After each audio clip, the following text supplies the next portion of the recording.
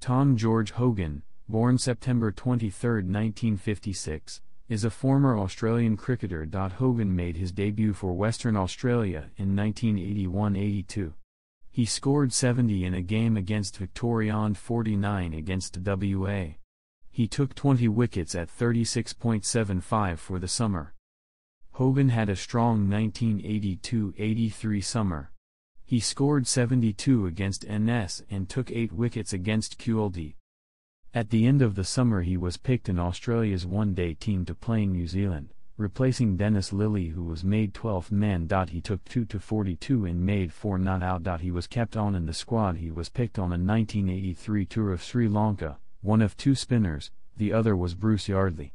By the end of the summer he had taken 35 first-class wickets at 26.82. Out of the spinners, only Bruce Yardley and Murray Bennett had taken more. Hogan was picked in the first ODI. He had an excellent game, scoring 27 off 25 balls, taking a catch and earning bowling figures of 3 to 27. Things were harder in the second ODI, Hogan going for 1 to 62.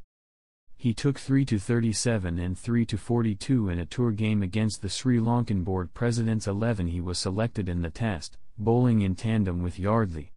Hogan struggled in his first innings, going for 1 to 51, but did superbly in the second, taking 5 to 66 and helping Australia win by an innings. He made 12 wickets at 16 for the tour, Australia's best performing bowler. These efforts saw Hogan picked as the sole specialist spinner for the 1983 World Cup. He was picked over Bruce Yardley, who then retired from international cricket.